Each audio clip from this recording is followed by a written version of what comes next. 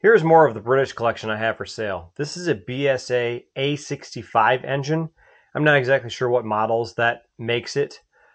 This is a mostly complete motor. It does roll over by hand. It is missing its pistons, but it does have its connecting rods.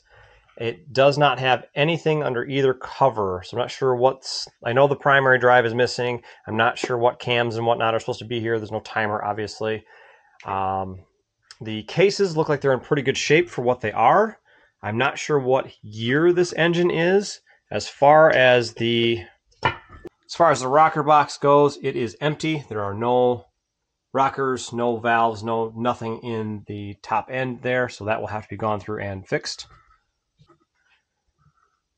But as you can see, it's a nice start for somebody.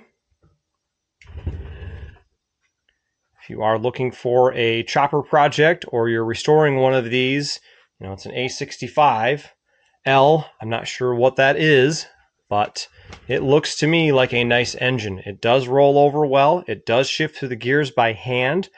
The transmission sounds like it's in good shape from what I can hear.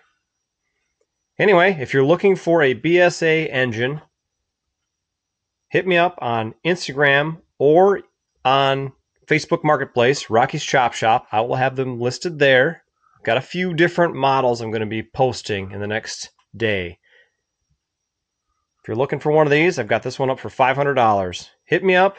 I'm local in North Muskegon here. You can pick it up at any time.